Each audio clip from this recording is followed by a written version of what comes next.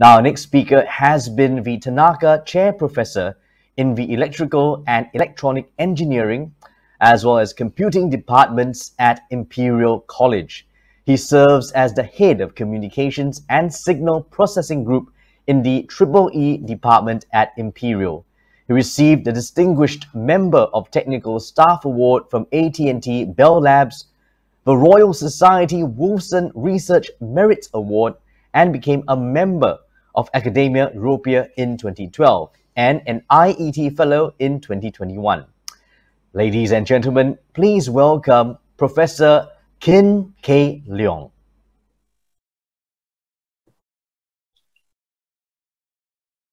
Hello, I hope you can hear my voice and my screen. Thank you very much for your very kind introduction. It's my pleasure to be here. Literally, I'm hosting some visitors from Singapore, and while I'm connecting to you to give a speech in Singapore here, this is what a coincidence. The world is well connected. Thank you very much for having me here. And I show my first slide. I include our landmark at Imperial College, which is the Queen's Tower. In case you have not visited Imperial, you are invited to come for a visit. For today's talk, I would like to focus on reinforcement learning for control of communication infrastructure. As I shown on this slide, I have a large number of collaborators working with me on this subject, and we like to acknowledge their contribution in the content, to the content of my presentation here. So let me move on. Let me step through. Yes, I would like to introduce a concept based upon software-defined network, which is an extension of software-defined network SDN. Primarily, we introduce a concept called SDC. The SDC is actually can be viewed as just extending the SDN, which is focused primarily on communication. Now we allow to the network to include data servers, data storage, and other resources. So as we understand the concept of SDN, essentially all the resources will be grouped in one domain. This one domain typically belongs to the same organization, company, and other same department. So you have different domain of resources, including communications and data servers resources, but domains are connected together to form the network. So as the diagram shown imply here, all the data links connecting different domains together at the bottom here form so-called the data plane. This is the plane, the communication facilities supporting linking the providing transfer of user data. And then the resource will be controlled by, within each domain will be controlled by a controller. So each domain would have one controller like this, and then the controller need to link up among themselves so that they form the control plane. So essentially, let's say for sharing resources across domains, then we rely on the controllers communicating among themselves to coordinate in such sharing of resources across domains, or even for the matter of using the communication resources to support communication. So this is the setting we are considering, because there are a lot of work going on in the industry, in the academia, to work on SDN network, but we are extending beyond just the communication. We consider other resources as well. And the focus here, as our work developed, our focus is to enable all domains, different domains belong to different organizations, kind of join up dynamically together. So, so we have a dynamic situation here instead of being stationary. And secondly, the focus here is to allow sharing of resources across the domains. To support that, then you would expect the controller to have constant communication among themselves to update each others regarding the status of the resource within each domain. Otherwise, we cannot have effective sharing of resources across domain. And so the challenge, one of the challenges we have is we have the so-called controller synchronization problem, which I would discuss a bit more because I would like to use this as an example to illustrate how reinforcement learning will be useful. And we also need to develop sophisticated techniques to allow sharing of resources across domains, because what's the purpose of the SDC, software defined coalition, is to enable different partners, different coalition partners to share resources. So it's not a simple problem, but we need to develop new techniques to support that kind of sharing. And now, as you can see, the whole SDC here is actually a very agile, very dynamic, distributed processing environment, if you can think of that way. Depending on where you are coming from, whether coming from communication perspective or coming from computing capability perspective. Nevertheless, the whole infrastructure can definitely be used to support distributed machine learning, distributed analytic applications. So that is one area we have to consider, how we can make use of such infrastructure to support different kinds of applications. Now, so this is the setting we have been working on, all right? And actually this setting, SDC setting, is not, has a lot of overlap related to the so-called cloud computing, which we are so familiar with. But the emphasis would actually slightly different. For cloud computing, we have the infrastructure at the bottom. We have a platform to support different applications. So we have a lot of end users trying to make use of different apps, different storage, computational capability. And so that is what is cloud computing is all about. And there are a lot of very popular cloud applications like Google Map and Dropbox and famous YouTube, Netflix, and those are applications running on the cloud. But if you look at the relationship between cloud and SDN, essentially you can see there's quite a bit of overlap. Okay, and because cloud can be running on the platform, the network is actually, the infrastructure is actually SDC network or SDN network. So there's a relationship. So we are not, when we deal with the SDC, software-defined coalition, is not so different from what we have been using all along. Now, let me come back to the issue to illustrate a little bit about the so-called SDC synchronization, controller synchronization. What are the issues there? The issue is we want to share resources. Let's say I have a user here. I would like to share resources in this domain.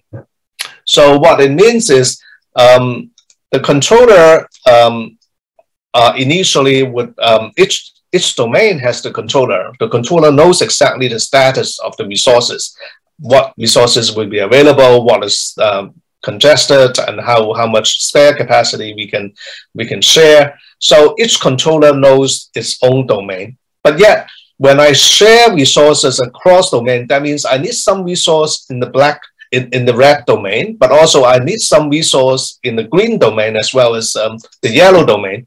That means the corresponding controller must coordinate, must interact with each other so that to support the sharing of my resources to support my application.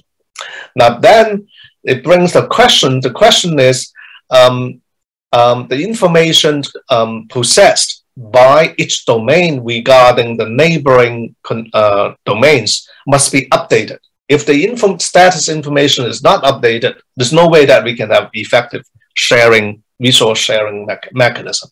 So if we have updated information, that means the controller must exchange status information among themselves. However, there's a cost associated with it. The more often we synchronize, then it's the more overhead. Then the performance of sharing will be better because we have updated information. The opposite is also true. Then the question is, what is the good controller synchronization policy? Namely, when and which pair of controllers should synchronize their update each other regarding their respective resource status in their domain. And for the given performance metric and some budget, because we can synchronize every single second, at every moment, we can do that, but we have a budget for that. So we have to subject ourselves to develop this kind of synchronization policy subject to our constraint. So this is the problem I would like to use to capture, to illustrate how reinforcement learning can be useful. All right, as I said in my introduction, I would like to, the abstract, I would like to give a very high level introduction of reinforcement learning. And if you look at the reinforcement learning technique, the fundamental mathematical formalization is actually so-called the Markov decision process. So the idea is this: I have some system, I call this environment. This system is very, very general and very flexible. It could be a very large system, and it can be only one single computer system, and maybe a very large communication network. But here is the environment. So we have an agent here. The agent can make some observation from the environment. We call this state. Okay, so essentially it's the status of your system. And then the agent would, given the state of your system, of your environment, the agent would select the best action, okay, to take. And then it would take the action and apply the action to the environment. And because of the action is taken, then the environment status will change. The state of the system will change from the current state to the next state. Okay, and at the same time, the agent can receive some reward because of the action taken, given the current previous state of the system.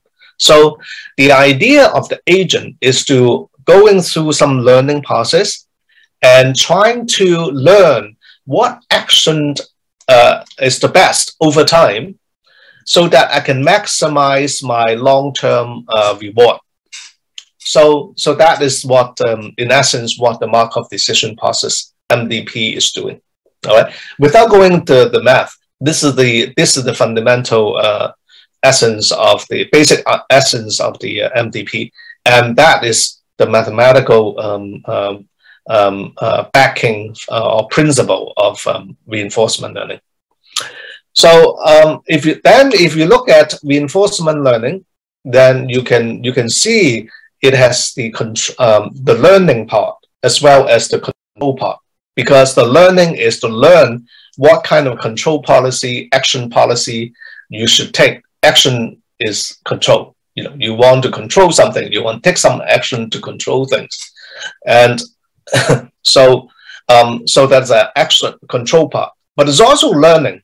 Learning is in the sense that the agent may not know initially how to make decision, how to select the action to take in order to maximize the long-term reward.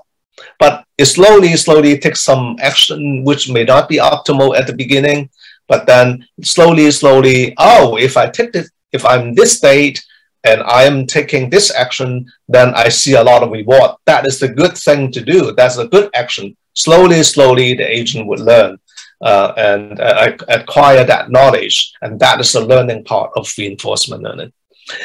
Sounds everything is okay, but then we run into trouble. The trouble is, as the system become complicated, let's say it's a large infrastructure, large, let's say even within a university setting, you have many departments, they have the computer system, they all talk to each other, share computational resources. You can easily find the so-called the state and action space becomes so large, and because you have so many possible states of your system, and you have so many combinations of states and action pairs, then you can possibly occur. As a result of this large state action space, then it would take a lot of data, and if possible at all, in order to train the agent, because the agent has to learn initially. And so it takes a long time to train. So we have a lot of difficulty in developing the policy when the system is large. There are many possible solutions I list down here, and try to tackle this so-called state explosion problem. And I will go through one or two of them, just to illustrate precisely how we can tackle this state explosion issue. All right, so far so good. So let's move on to go back to our controller synchronization problem. Okay, so let's use a very specific example just to illustrate the point. All right, and then you can see, you can generalize this for other application scenario, problem scenarios you want to apply reinforcement learning to. The question is this, okay? Let's say I need to find a path, a communication path across multiple domains, from domain 1 on the left, all the way going through different domains. And finally, I would like to reach some place in domain 8. So I would like to find a path. Let's say I want to find a path. Let me use different color of pen. Let's say I want to find a path connecting me to here and going through. This is the path I need to go through, and in order to reach from all the way from the left to the right. So let's say I define what's the good path for me. Let's say, so for simplicity, I want to define the number of hops along the path. The number of hops along the path is in a reflection of the quality. I want to minimize the number of hops, which is often related to the delay passing through the path.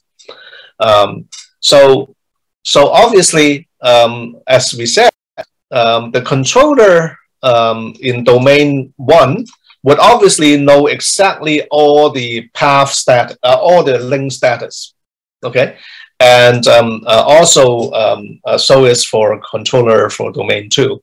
So each domain has the controller. The controller knows exactly the status of each within the domain.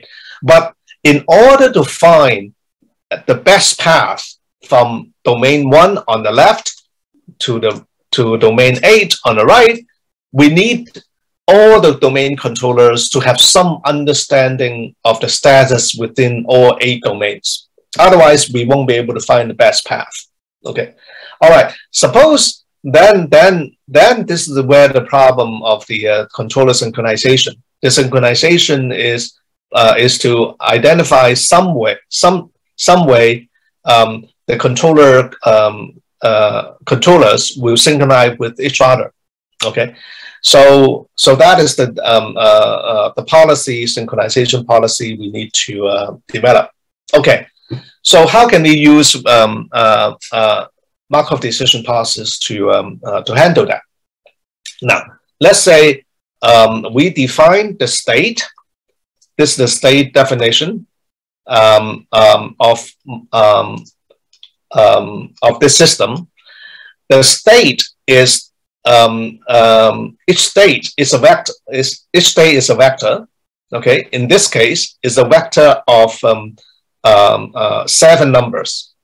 Okay, the number represent, let's say this is 5, represent the time elapsed since the last time domain 1 synchronized with the corresponding domain. In this case, 5 means that it has been 5 time units since domain 1 controller synchronized with domain 2 controller. Okay, so 40 here is this, that has been 40 time units since domain 1 synchronized with domain 8. Okay, this is the state of the system. And the action, what's the action? The action is in this time slot, and whenever you see 0 means that domain 1 is not going to be synchronized with domain 2. Okay, instead, in this case, it's a vector, and this one indicating that at this time slot, the policy is to say domain 1 was synchronized with domain 6. Okay, no other domain. In this case, we are subject to this constraint, namely in each time slot, domain 1 controller would only synchronize with one of the remaining controllers, only one.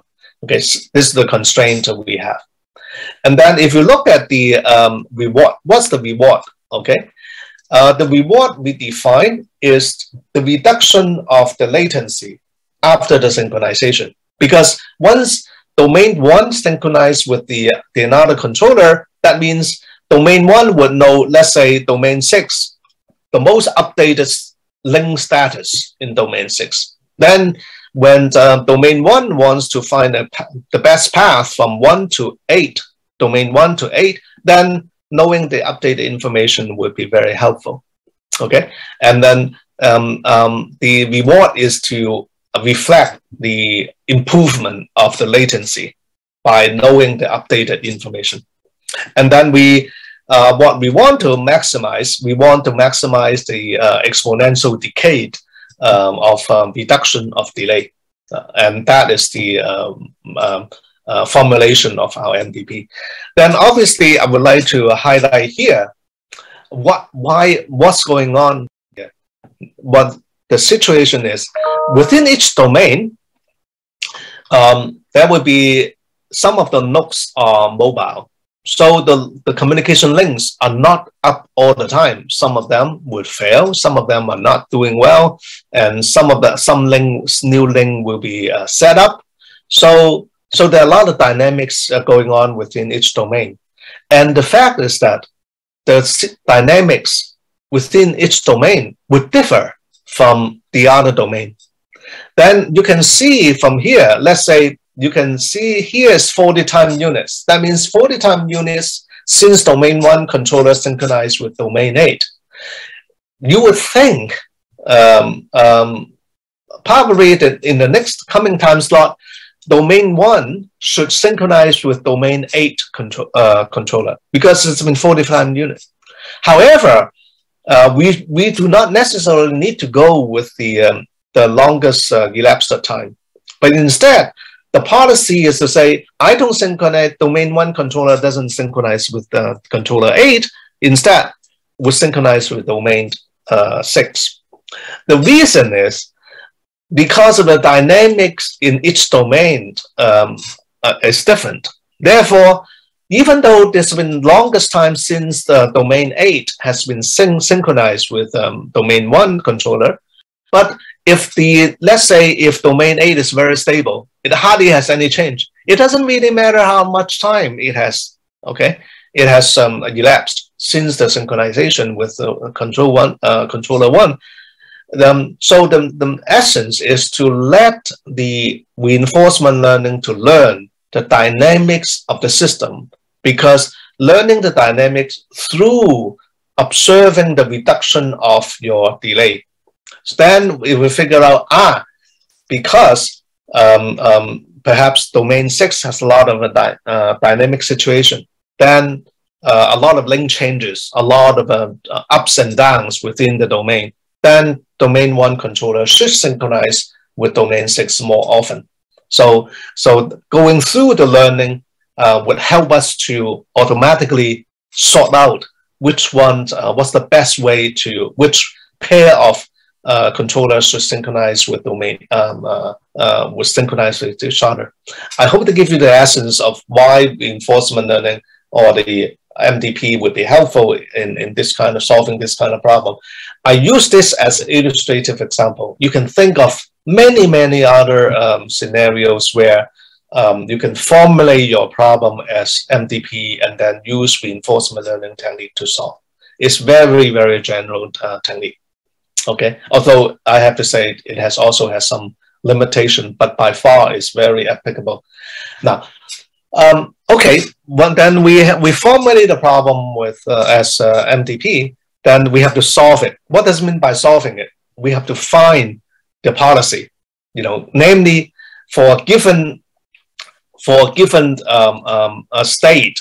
Okay, what kind of action given state, and I'm taking this action, and I have to determine given state what kind of action I should take in order to maximize my long-term reward. So I don't have time to go through the mathematics, but essentially it boils down to the so-called Bellman optimality equation. So the idea is, let's say the optimal actions represent a sequence of actions. If I say I have a sequence of actions which are optimal, then every subsequence of actions I'm taking must be also optimal. Okay, otherwise there's no way that I can get a sequence of actions to be optimal, and that is the Bellman optimality equation. And then you can actually define so-called the Q value of a particular policy associated with each state and action pair. So essentially, this Q value reflects given the current system state is S, and what's the value of taking action A according to this policy. And obviously, this value must be reflecting the long-term reward, exponentially weighted reward that we were talking about. So essentially is to find such policy, action policy, and so that we can maximize the long-term reward. And the problem is that we cannot solve if the problem is small, namely the combination of states and action pairs is small. Then you can solve it by table lookup, or you can solve it by tabular techniques. You essentially form a table and then you can sort it out. However, when the number of states is large and also number of action pair actions is also large, then you cannot solve. On the other hand, then we can introduce the concept of using a deep neural network. So essentially, the deep neural network is to serve as an approximation and to approximate the Q value given every single S and A.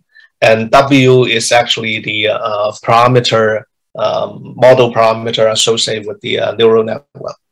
And then if we can train this neural network properly, then we get to the optimal Q values. From the Q value for different S and A pair, then we can identify what's the best action we should take for given state S. So in order to train, then we typically use this loss, define this loss function. Essentially, this is L2 norm loss function people normally use to train your neural network. All right, with that, I would show one scenario, some numerical examples to illustrate the performance gain we can possibly get by reinforcement learning. What is shown here is some networks with some number of domains and also the corresponding parameter.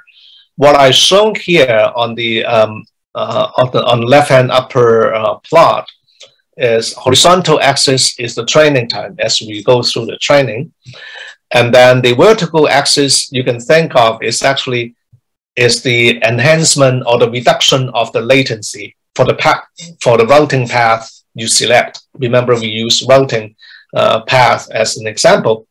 So the bottom curve here, which is black, essentially this is a fixed frequency. That means I always come up with a fixed schedule.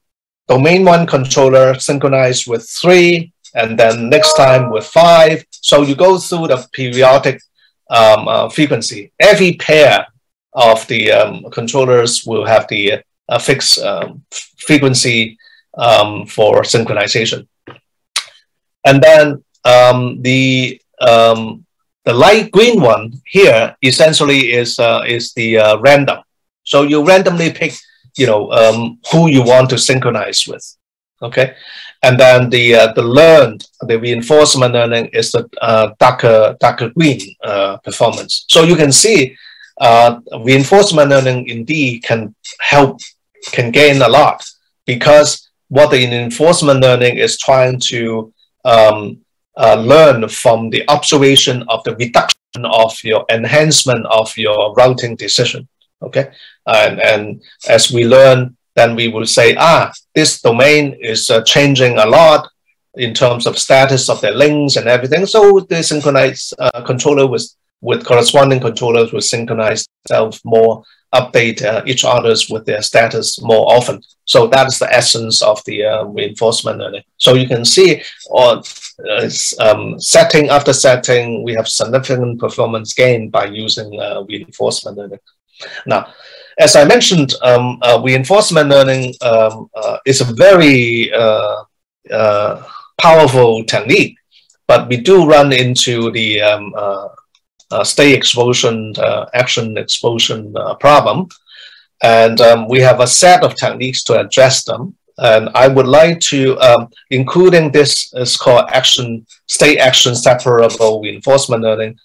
And there's some other techniques like state decomposition, hierarchical MDP, decentralized MDP, but I don't think I would have time. I would defer you to my website. You can go Google me, Google my name, go to Google Scholar. You would find my papers on a variety of issues. And here I would like to quickly mention about the state action separable reinforcement learning as a way to overcome the state explosion and action space issue. Okay, what's the essence of the technique? Basically, if you look at the traditional way to solve reinforcement learning problem, is to consider the current state of the system, and then you take certain action, and then you get some reward. Okay, and obviously, what matters is to maximize your return, maximize your reward, you know, based on the state and action pair, and that is where the explosion. There's so many combinations of state and action. So, but nevertheless, the idea is to have this so-called state action value function. What it means is that given certain state S, you take certain action, and that is the corresponding return or the value you have. That's what the actions, that's what you would like to optimize. And remember, it's the combination of S and A, the action, that causes us trouble. Then for a lot of problems, we observe that we don't really need to capture S and A simultaneously. What matters is what is the current state? Forget about your action at this moment. What's the next state? Now, give you an example. I have a minefield here on the right-hand side. So I have an agent. the agent is trying, there's some mines put on the ground in this minefield. So the agent is to make some decision how to move around, okay, in this minefield. Hopefully there's some exit door in the minefield. The agent would like to go to this exit without stepping on the mine, okay? Otherwise you blow up yourself. So what matters is, in this case, it's important to capture what's the current state, namely the current position of the agent, and what's the next position of the agent, regardless of what action you are taking, because the next position will tell you whether you step on a mine or not. So now you can see this is the important part is what's the current state S, and what's the next position of the agent, and then the action we can consider as an additional piece of information, but not as jointly as the way we jointly consider S and A together in the original formulation. So with that, so what we can develop is actually capture so-called the state, consider the current state and the next state, and then we come up with the reward. Okay, so we call this the state transition value function. Okay, and then so now we have the state S and S prime, and then we get the reward. So that tells us about how good the next state is, not the action that you take yet. Okay, however, to consider the action, we consider based on the state transition value function.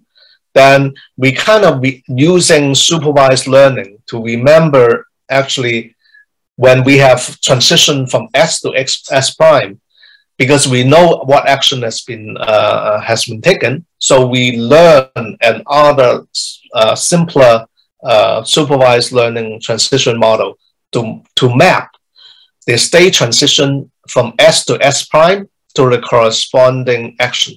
Then we can have the complete picture. Okay, so you can see essentially we break the S and A combination to S to S prime, and then consider A. All right, so essentially you can come up with this new method. That's the reason why we call this state action separable. We separate the state transition from the action. And then using this method, you can see from here, there's some numerical assessment. So the performance of the new method comparing with some other existing method is, the method is sitting at the, represented by dark blue here, is much better than other existing method for different type of scenarios. So this method can perform fast, can learn faster, and then using less resources and require less memory. All right, I'm going to skip some other techniques which also help us to tackle the state explosion, action explosion problem. But I would like to highlight one ongoing work that we are talking about. Okay, and the idea here is we have we try to use reinforcement learning to control a very large system. Okay, let's say the large system is broken down into subsystems. You can call it domain. Okay, it doesn't really matter. So the big system consists of very large number of subsystems. You can think of each subsystem can be managed by one agent. Okay, you have multiple agents in this case. However, in order to support the, let's say, the resource sharing across domain, the agents must work together. They cannot work just on their own because they have their requests. We have to make use of resources in other domains. So one possible solution is to have hierarchical reinforcement learning. Namely, we have another global agent sitting at the top. Each local agent would talk to the global agent to kind of synchronize and try to coordinate their action so that overall they work together in an optimal way. But then we also run into a problem is that the same state exposure problem still occur, because how much information the local agent have to tell the global agent? If we tell the same detailed information, then the global agent must have a very, very large space because of the Cartesian products of the state space. So we have to address the state space issues in this kind of hierarchical and distributed or multi-agent scenarios. This is ongoing research work. So it's very fascinating because in our world, we can't expect have a single agent to cover everything. Instead, we must have multiple agents due to various reasons. Maybe different domains belong to different owners. Different owners would like to have their own agents, reinforcement learning to control their own subsystems and subnetwork. So we can ask them to fit everybody into a single controller, and also a single centralized controller would not be agent would not be scalable anyway. So the problem of multi-agents, distributed agent for reinforcement learning is going to be there, and there are many issues remain open, waiting for us to work on. Okay, so I skipped this how to combine reinforcement learning with transfer learning when their environment is changed. And here's the list of publications. I think the best way is to, as I shown at the bottom here, just Google my name, and you can find my papers on my website. Okay, so this is what I have, and I hope I would have some time to answer your questions. Thank you very much for your attention. Thank you so much, Professor Kin K. Leung, for that inspiring presentation on deep reinforcement learning for control of large-scale communication infrastructures. And we'll now move on to the question and answer segment, starting with this first question that we have here. And it is, as machine learning is so popular, how much does that represent a hype in the area of communication networks? And of course, the hype is in inverted commas. So, yeah. Thank you. Thank you. This is a very important question. I started to work on reinforcement learning in the last several years, and to be honest, I start with a very skeptical mind. I didn't want to kind of jump onto the bandwagon just for the sake of working on something kind of hot. But from my own experience, I honestly can say reinforcement, in general, machine learning techniques can solve some problems which we didn't know how to solve, or it's not easy to solve in the past. So there's some very important value by using machine learning techniques in solving our problem. Having said that, as researchers, we have to be objective. We have to be honest, and telling colleagues, machine learning will be helpful in this way and that way. When we see some shortcoming, don't hesitate to tell people, hey, we have difficulty there also. But from my own experience, I can say it's very machine learning techniques in general, specifically for communication network management and control, is a new mine we can get into, and then you can take whatever you want. It's a gold mine. We can take whatever you want to do. The basic reason is, if you look at the reinforcement learning technique, essentially the state description is multidimensional. It can be huge dimension, okay, has very large dimension to describe the state. And what the machine learning technique is trying to explore the relationship between the state elements of your state description, or in general, if you have a data item which is multidimensional, machine learning techniques can explore the relationship, very complicated relationship among the elements of your data, and this is really, really powerful. The relationship can be much sophisticated than any mathematics we can write down, including nonlinearity, including temporal characteristics of your data. So I think it has machine learning is not just a hype. Machine learning is something real, in my opinion. Thank you so much, Prof, for that well-elaborated answer. And we've got a couple more questions that just came in from our audience. This next question is, what are the key advantages of using machine learning techniques to manage communication networks over traditional approaches? What do you think the advantages could be?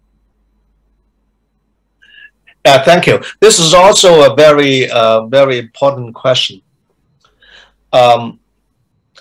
If you look at the traditional techniques we use for managing and control network, then we have, for example, look at the control. We have control theory. We have optimization techniques, and those are very well established mathematical techniques we can apply to communication networks. There are a couple issues there. First of all, often let's say we focus on optimization, often we really need to have a good set of parameters. That means the network parameters must be, I'm talking about a communication network, I'm not talking about a neural network. The parameter you want to associate with the control of your communication network must be available. And those system parameters may not be accurately estimated, or they may change over time. So at this moment, this is how much traffic load you have, but it's not stationary. Maybe 1 hour later, now it's in Singapore, it's about 5 o'clock. So your business hour is about to end. So you can see the traffic load on your internet is reduced. So there's non-stationarity of issue. So that means if you use a traditional way to do optimization-based management, then when the parameter changes, then you have to rerun your algorithm. You have to rerun your optimization again to get to the optimal setting you want to control. But if you use dynamic control, dynamic learning capability, then it's almost automatically, especially reinforcement learning. You can learn, you can adjust your parameters as time goes on. So it's a very dynamic environment. So that's one aspect. The other aspect is our mathematics have limitation. If you look at the optimization, we have convex optimization, non-convex optimization, but we have limited capability in writing down the relationship among the parameters. But for machine learning techniques, you don't need to write it down. There's some relationship we don't need to know. We don't know how to express mathematically, but it's somehow embedded, captured in your neural network. And that is perhaps enough from the application perspective. But of course, we would like to understand better the mathematical, have the mathematical understanding behind machine learning techniques. That is the challenge for the research community to work together. Okay, we are still, in many cases, machine learning techniques are still represented as a black box. It works, but we need to understand more than why it works, more than just working. We need to understand why it works, under what condition it would work, under what condition it would break, so that we can have a much more robust system design. Thank you, Prof, for sharing your perspectives on that question. we have another question here, and this one is, how can we overcome the issue of not having suitable data sets to drive reinforcement learning for network management? How can we do it? Well, this is also an important question. We often run into this kind of issue, namely lack of suitable data set to train. But fortunately, I would say the following. As far as the management and control of communication network is concerned, we don't have much difficulty in collecting appropriate measurements, data to drive our reinforcement learning algorithm. Of course, if we want to measure something, it requires some effort. It requires our system, communication system designer to put some hooks, to take some measurements, to reflect. For example, if I take certain action, what's the performance gain I can get to reflect the reward? So those things need to be implemented. Otherwise, we cannot have enough measurements and data set to drive the reinforcement learning.